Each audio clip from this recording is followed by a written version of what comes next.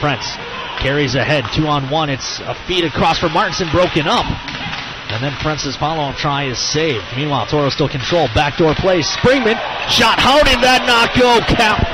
Kapelmaster fought it off from his stomach.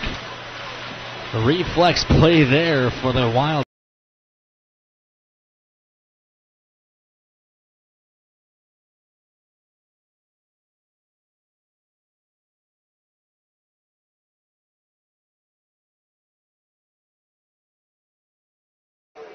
Looking back behind him is Power. Plays it back to Kuzin. High slot. Holding. Waiting for it. Kick save on the shot by Kapelmaster. Spillin plays it back in deep again.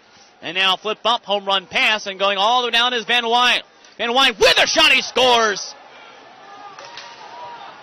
Van Wyhe played it into Hunt. And before he contacted the netminder, puck squirted through. And now it's a 3-1 Wildcats lead.